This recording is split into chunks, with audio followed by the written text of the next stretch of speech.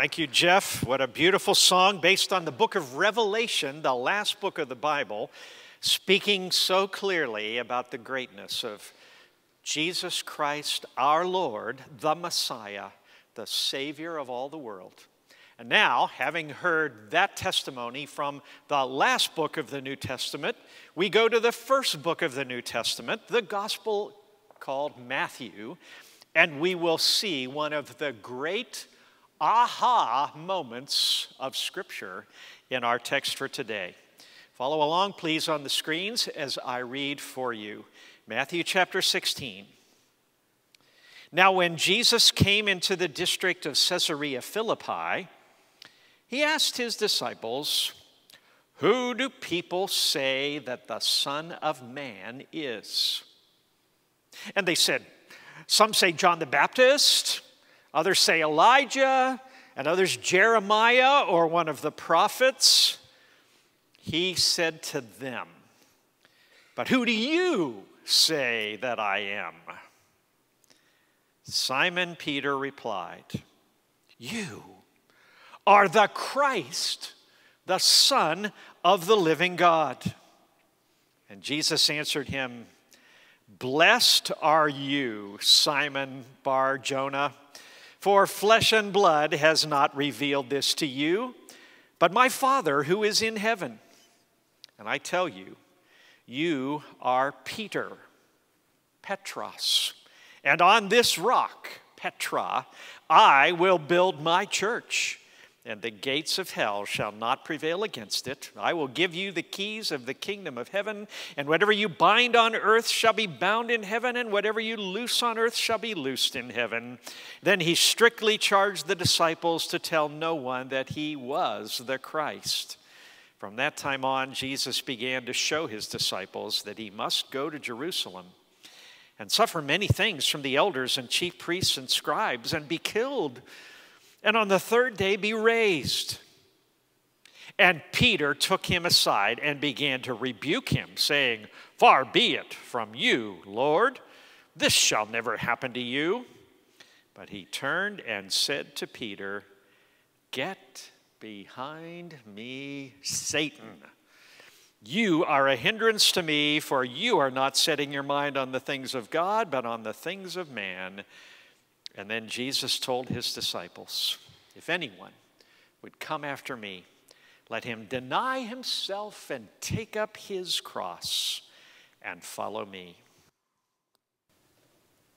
One of the positives of COVID-19 has been the various fun challenges people have come up with all around the world. There are people posting their senior picture from high school in support of the class of 2020. Another challenge has people recreating famous works of art using whatever they had around the house, stuff that we find now in our thrift store. One of my favorite challenges has been the first photo challenge, where couples post the first or an early photo of themselves. And as the Word of God encouraged us through Pastor Allen last week, I thought as we ease into reopening that we could have a mirthful moment together and try the first photo challenge with our pastors. So here we go. All right, so that first one's pretty easy. That's me and my wife, Christina. And that is Pastor Stephen Grant and his wife, Nanette. Pastor Allen and his wife, Connie. Now this is where it really gets fun. That is Pastor June and Dr. Al Barrow. Pastor Doug Pratt and his lovely wife, Jeannie. And Pastor Doug's awesome mustache. And last, but certainly not least, Pastor Brad Rogers and his wife, Lauren. I'm trying to get my hair to where Pastor Brad's is, but I don't think it's going to be anywhere near as awesome as that. Now, as fun and funny as those photos are, they also have a spiritual implication and tie into today's text. You see, these couples have come to really know each other since those pictures. And we, similarly, can know our God.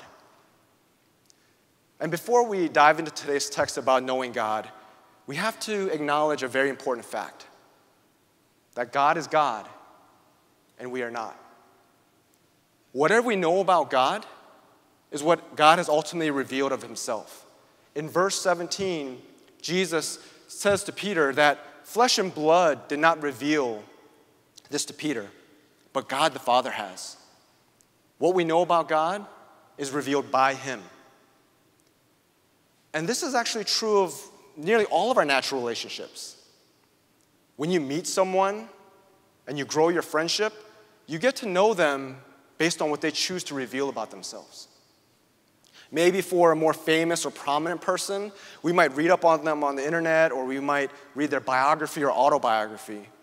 But even that is largely based on what they have chosen to reveal to society at large. In the same way, what we know about God is what he has revealed about himself. And ultimately, our coming to know God is not a result of our efforts, how smart we are, how diligent we are, but it's ultimately by God's grace. Now that we have humbly acknowledged God's gracious role in our knowledge of him, what does today's text tell us about knowing God? How does God reveal himself? When God reveals himself, we may not be where we expect. Jesus has led his disciples to the region of Caesarea Philippi.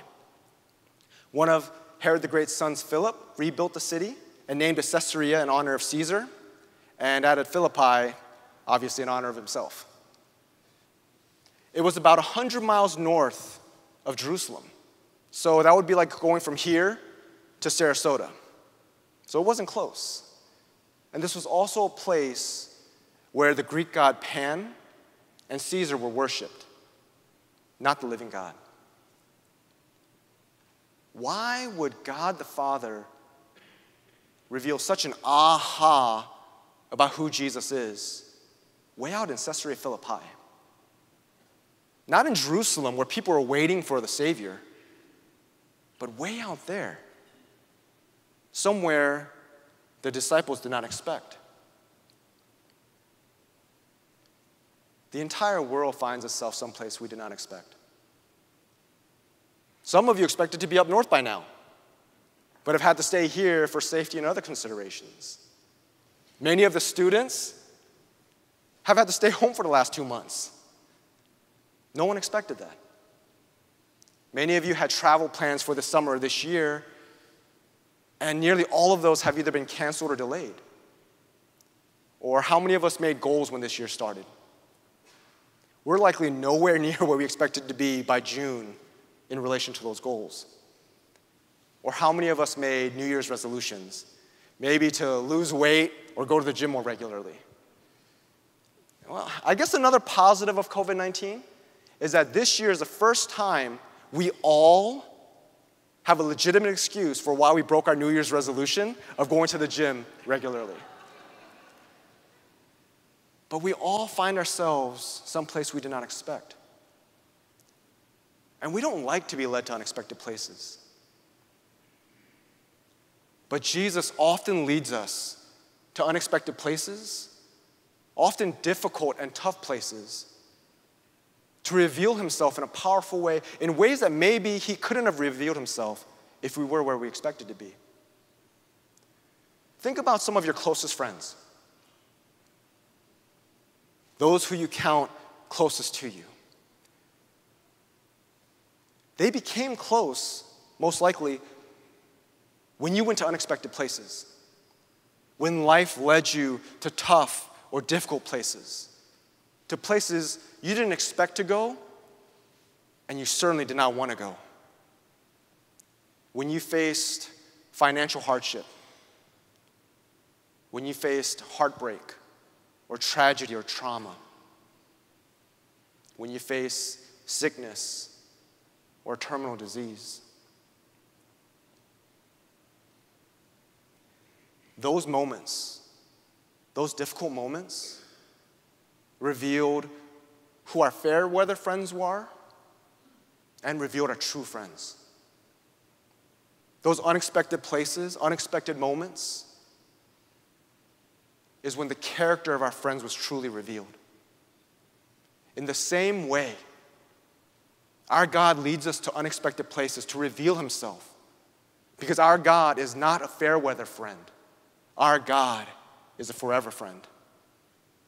So some of you might find yourselves today in an unexpected place, in a difficult place, praying for something that maybe you didn't expect to be praying for even yesterday. But God desires to reveal himself to you. When God reveals himself, we may not be where we expect. So when God reveals himself, we may not be where we expect. What else does today's text tell us about knowing God? What is the result or consequence of God revealing himself? When God reveals himself, a personal response is required. Jesus asked his disciples, "Who do the people say the Son of Man is?" And they give a variety of responses. Up to this point in Matthew's gospel, Jesus has healed, he's cast out demons, he's calmed storms, he's fed multitudes, he's walked on water. And despite all of these signs, no one is correct on who Jesus is. In fact, in verse 1 earlier, the Pharisees and Sadducees, were told, came to Jesus demanding a sign, testing him for a sign from heaven. Despite all those signs, they wanted another sign. Another sign from the Savior. Then Jesus turns to his disciples and he says, "Who do you say I am?" These disciples have been living with him. They've learned from his teaching. They've witnessed his miracles. They've walked with him. One of them walked on water with him. But a personal response was required. What is your personal response to Jesus? Who do you say Jesus is? Has this pandemic caused you to question who he is? Is he no longer your good shepherd? Is he no longer the bread of life? Who do you say Jesus is? And it's not enough if you know about Jesus. It's not enough if your parents know about Jesus. It's not enough if your spouse knows about Jesus. It's not enough if your friends know Jesus. And it's certainly not enough if you go to a church that preaches and teaches Jesus. Who do you say Jesus is? And this is the most important question any of us will ever be asked. Because abundant life in this life and eternal life in the life to come is at stake. Romans 10 says that if you confess with your mouth that Jesus is Lord and believe in your heart that God raised him from the dead, you will be saved. Your personal response to what Jesus has done in his lordship is important. And this personal response is something that we often have to renew, something that we have to remember. Tomorrow is Memorial Day, a day where we honor, we mourn, and we remember those who died while serving in the United States Armed Forces.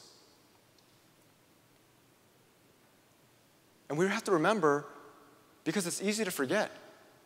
It's easy to forget that our freedom came at great sacrifice. We have a day tomorrow to remember, not just to have a cookout and go to the beach, but to remember the ultimate sacrifice that men and women over the decades have made for us. In the same way, it's easy to forget that our God has purchased our freedom through great personal sacrifice. We have to renew often who Jesus is. Because in moments like this, we might be tempted to question God's goodness. With the pandemic drawing out as it has, we might have been tempted to question his sovereignty or his power, his wisdom, his love. Or maybe some of us, like the Pharisees and Sadducees, have come to Jesus saying, "Jesus, show me another sign that you are the Christ, that you are my Messiah." But as the song we sang earlier says, does the Father truly love us? He does. Does the Spirit move among us? He does. And does Jesus, our Messiah, hold forever those he loves? He does. Does our God intend to dwell again with us? He does. When God reveals himself, a personal response is required. So when God reveals himself, a personal response is required. But what else does this text tell us about God revealing himself? What might be a benefit? When God reveals himself, we properly understand who we are.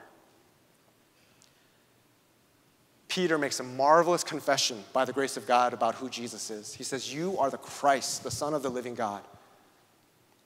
But Jesus also makes a marvelous confession about Peter.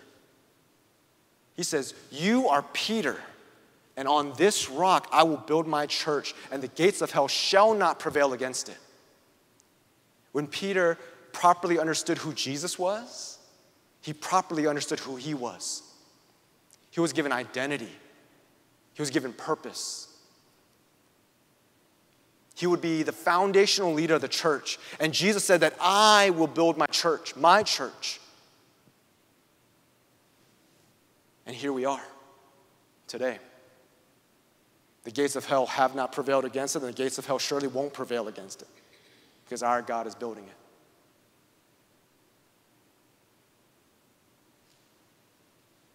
I asked, who do you say Jesus is? But who does Jesus say you are? How is he speaking identity to you in these difficult and turbulent times? How is he desiring to reveal himself to you? He loves you. He gave his only Son for you. He poured out his Holy Spirit on you that you might be enabled and empowered to live for him. He desires to reveal himself to you, and he also desires to reveal who you are. When God reveals himself, we properly understand who we are. So when God reveals himself, we may not be where we expect. A personal response is required, and we properly understand who we are. And finally, what does this text tell us about knowing God? What else might we glean from it? When God reveals himself, we do not have the full picture. Peter went from getting the answer right in verse 16 to getting the answer so very wrong in verse 23. He went from being called blessed to being called Satan. Wow. I don't know if you've ever had that in one of your classes, but he went from an A student to failing. He flunked. Because he didn't have the full picture. Even though God the Father revealed that Jesus is the Savior, he didn't have the full picture. Peter didn't have the full picture that the Messiah, the Savior, would not merely win a victory over Rome, but that he would defeat sin and death. Peter didn't have the full picture that Jesus would not merely win a military victory, but an eternal victory. He did not have the full picture that this victory would come through seeming defeat. He couldn't accept it. Jesus would talk about him suffering and dying and rising again on the third day. That was out of his realm of what the Savior was going to do. See, a dead Savior is an oxymoron. Like jumbo shrimp, or pretty ugly, or civil war. Two words that just don't make sense together. He didn't have the full picture. Because as the Bible says in Isaiah 55, God's ways are higher than our ways. His thoughts are higher than our thoughts. As high as the heavens are above the earth, so are his ways above our ways, his thoughts above our thoughts. But the beautiful thing is, Jesus would continue to reveal himself to Peter. He would continue to teach him. He would continue to walk with him. He would continue to love him. Even when Peter failed, even when Peter rejected him, Jesus continued to reveal himself to Peter. None of us, brothers and sisters, has the full picture. But one day we will. One day, we're going to stand before him. If you confess with your mouth that Jesus is Lord and believe in your heart that God raised him from the dead, you will be saved and you will have the full picture. What will it look like? When you open your eyes for the first time, what would it look like? What would it smell like? What is it going to sound like? The last few months, our church has said goodbye to some dear members who've gone home to be with the Lord. Members who've been pillars and foundations of this church. The wider body of Christ this week lost Ravi Zacharias, a noted apologist and Christian thinker.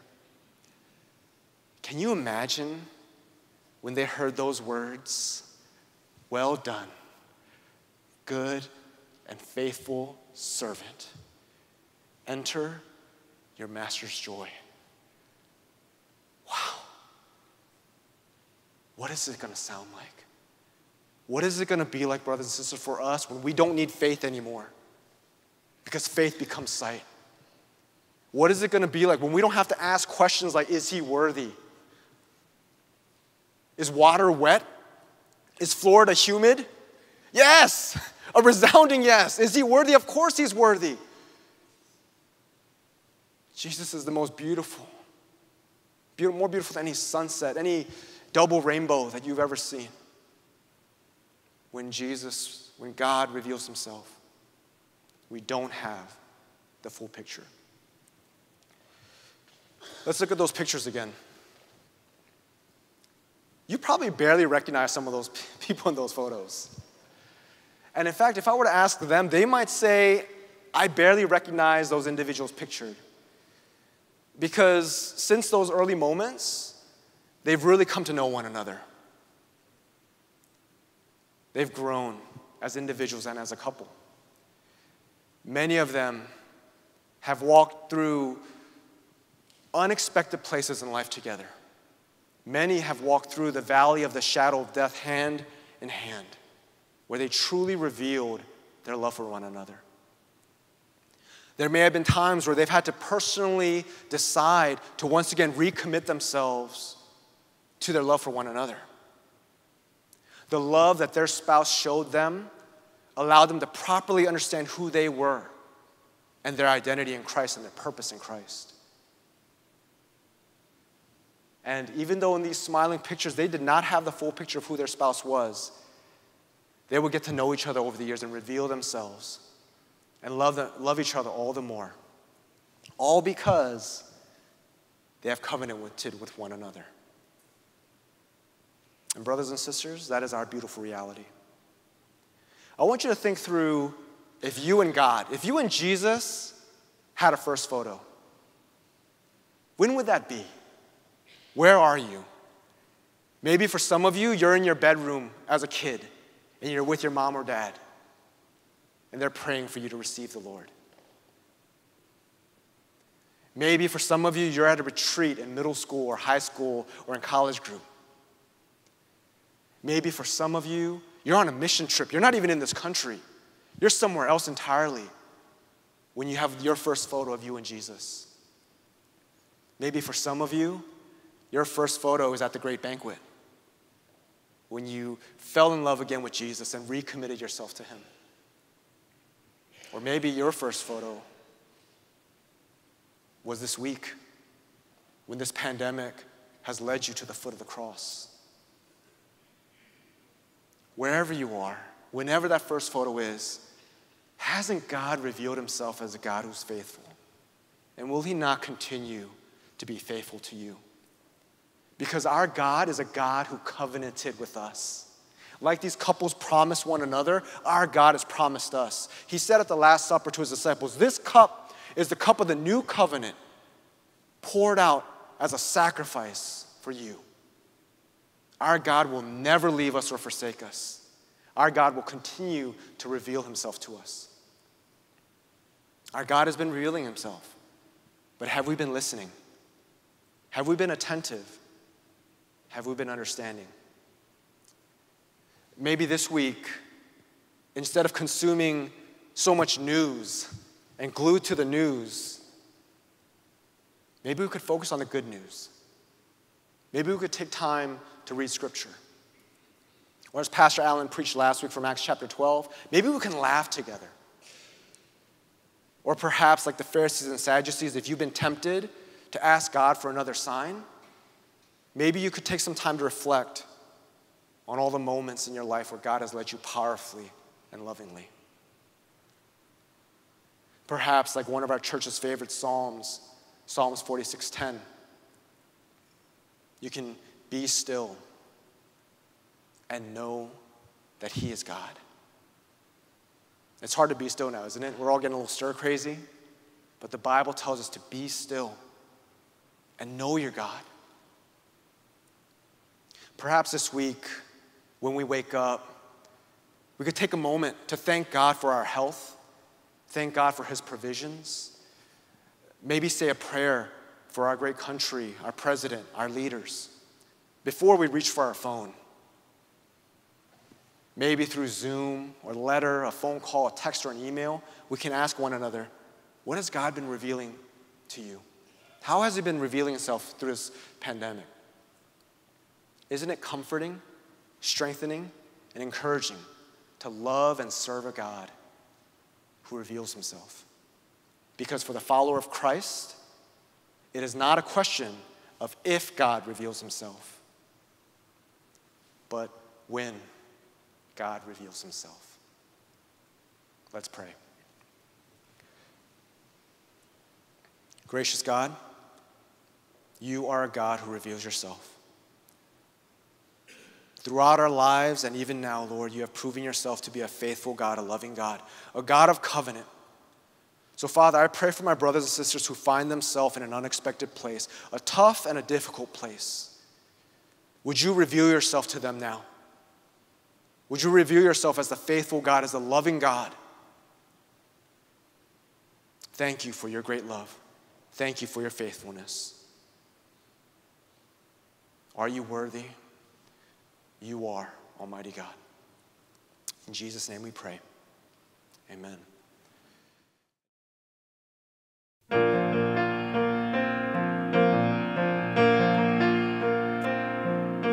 you feel the world is broken? We do. Do you feel the shadows deepen? We do. But do you know that all the dark won't stop the light from getting through? We do. Do you wish that you could see it all made new? We do.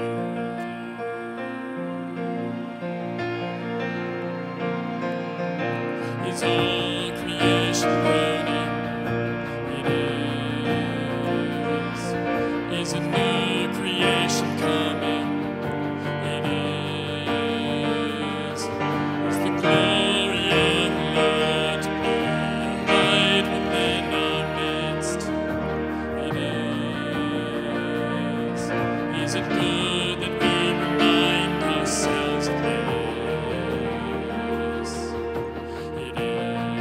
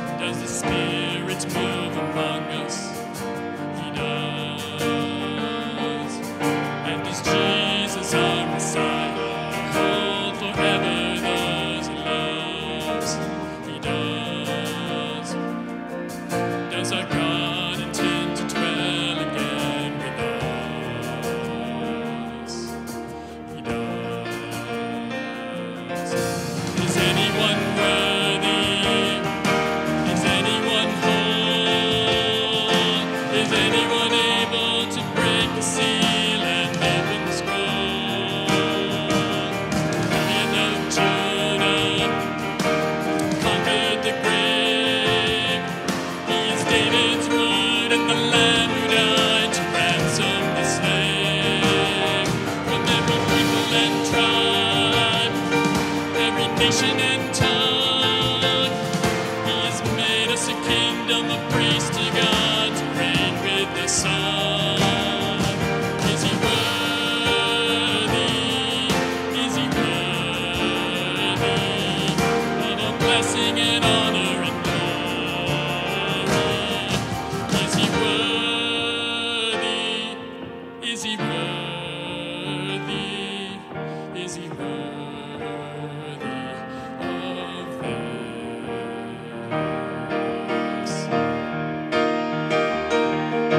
He is. Is he worthy? Is he worthy? He is. Is he worthy? Is he worthy?